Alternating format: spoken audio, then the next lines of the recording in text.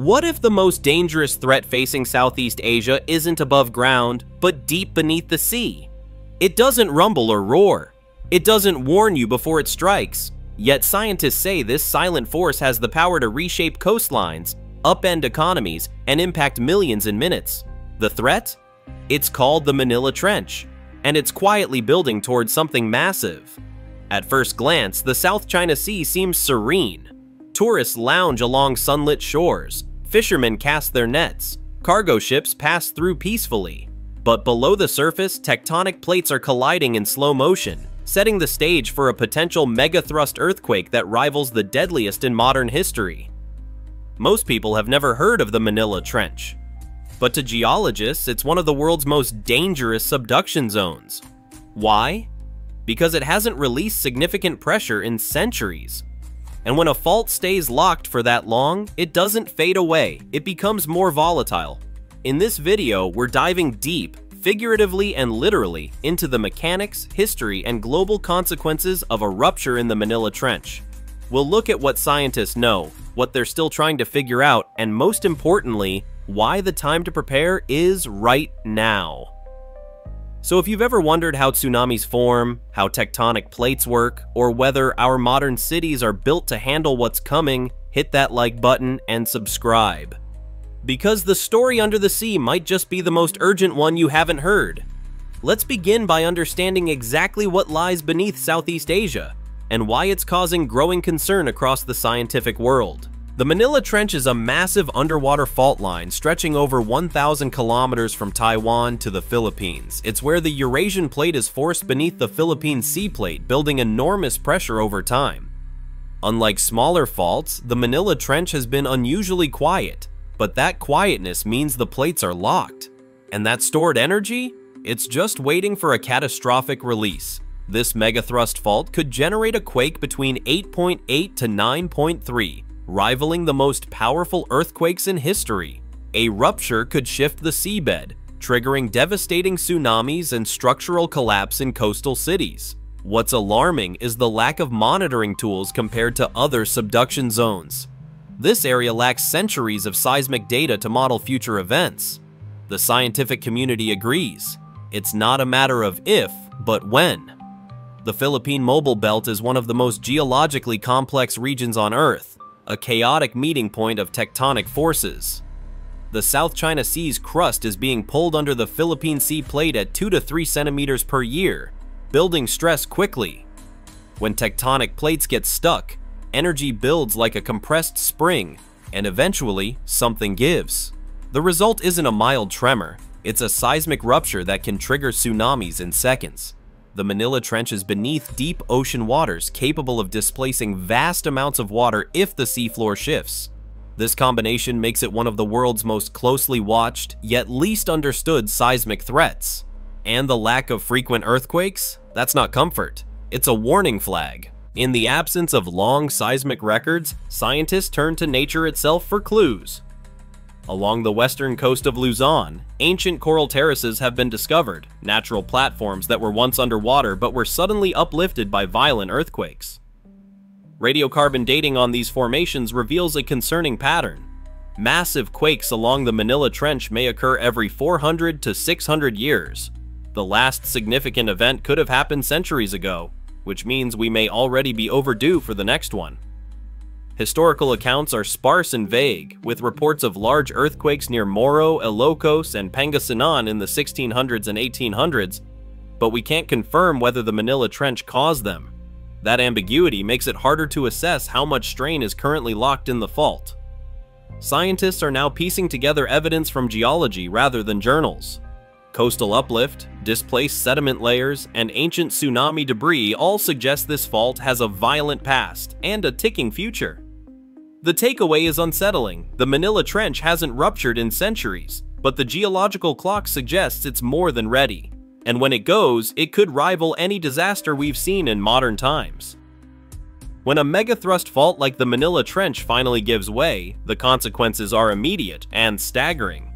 A section of the seabed could rise by 10 meters in seconds, instantly displacing seawater and creating a tsunami wave taller than a 3-story building. Tsunami models show that in just 10 to 15 minutes, massive waves could strike the coastlines of western Luzon, hitting densely populated cities like Subic, Dagupan, and potentially Metro Manila. With so little time to respond, early warning systems become a race against nature. But the wave wouldn't stop there. Simulations suggest the tsunami could travel across the South China Sea, hitting Vietnam, Malaysia, Hong Kong, and southern China within 2 to 4 hours. Wave heights could reach 5 to 10 meters depending on the coastline. This is the worst-case scenario scientists model, but it's based on real-world physics and geological pressure that already exists. That's what makes it so alarming. It's not an exaggeration, it's a forecast rooted in science. And unlike some natural disasters, there would be no second chances. The first wave is often the deadliest. If cities are unprepared, the cost in lives and infrastructure could be catastrophic. The warning signs are there. Are we paying attention? If the Manila Trench ruptures, the disaster won't stop at the Philippine coastline. It would escalate into a regional humanitarian and economic emergency. Key port cities like Manila, Shenzhen, and Hong Kong could suffer massive damage. These aren't just population centers, they're global trade gateways. A disruption in this corridor could paralyze supply chains worldwide, especially in electronics, fuel, and manufacturing. Critical infrastructure, bridges, airports, refineries, could be flooded or destroyed. That would leave millions without power, clean water, or transportation. The economic toll could extend into the trillions of dollars. Financial markets would likely panic. Relief efforts would be stretched thin. Geopolitical tensions in the contested South China Sea could complicate international cooperation. This wouldn't just be a disaster for Southeast Asia, it would be a blow to global stability, affecting everything from shipping costs to stock markets in the US, Europe, and beyond. In a hyper-connected world, one rupture can trigger global consequences. Despite the mounting risk, regional preparedness is still far from ideal. The Philippine Institute of Volcanology and Seismology has made strides in monitoring and education, but tools to detect deep-sea seismic activity remain limited. There are too few ocean bottom sensors, deep-sea pressure gauges, and tsunami detection buoys in the South China Sea. Most seismic monitoring is land-based, which is too far from where the danger begins. Countries like Japan have invested heavily in early warning infrastructure and started sharing their models with Southeast Asian nations. But coverage across the region remains uneven, especially in coastal and rural communities. Public awareness is another challenge. In many high-risk areas, locals are unaware of the trench's existence, let alone what to do if a tsunami warning is issued. Even cities with advanced disaster plans could be caught off guard without real-time data and communication networks. Time matters in a disaster, and right now, too many places are running out of it. Modern science has the tools to save lives from disaster. With the right funding, we can set up seismic networks and AI tsunami models that alert us in seconds. But we need international cooperation and political will to make it happen. The science is there, but urgency is often missing. Organizations like ASEAN and UNESCO are pushing for stronger collaboration in the South China Sea. The Manila Trench doesn't recognize borders, and neither will its waves. Scientists are using GPS to detect subtle shifts underground that could signal major quakes. These are the Earth's early whispers before the scream. The challenge is turning those whispers into warnings fast enough to save lives. As energy builds in the fault, the risk of a megathrust earthquake grows. Recent quakes nearby are unsettling, as the main fault remains silent. Some believe small tremors may be a sign of shifting pressure, but we need better data. Geology doesn't wait for politics. Preparedness plans must be scaled up. Coastal mapping needs updates, and public education is crucial. Knowing what to do in those first minutes can mean life or death. We're not helpless, but we are on the clock. The Manila Trench is not just a Philippine issue, it's a regional and global concern that needs a united response. Right now, there's no unified tsunami warning system in the South China Sea, one of the busiest maritime zones on Earth. That gap could cost lives. It's time for regional powers, Philippines, China, Vietnam, Malaysia, Taiwan, and others, to cooperate on disaster readiness. International agencies must step in before disasters strike. Planning, funding, simulation drills, and tech sharing can reduce human loss and economic damage. We've seen the consequences of ignored warnings. and how early action, like in Japan, can save thousands. The Manila Trench demands that same urgency. Its next move will affect everyone. Are we listening to the silence? In earthquake science, a quiet fault isn't a blessing, it's a countdown. The Manila Trench has all the ingredients for a catastrophic event: locked plates, deep-sea subduction, and rapid tectonic convergence.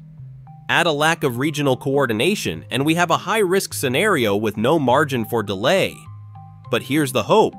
We have the tools, knowledge, and historical precedent to prepare. What's needed now is awareness and action. Governments, institutions, and communities must treat this as a current reality. The time to build, educate, and coordinate is now, while we still have it. When the rupture happens, the window for reaction will shrink to minutes, and by then the consequences will be tragic, not preventable.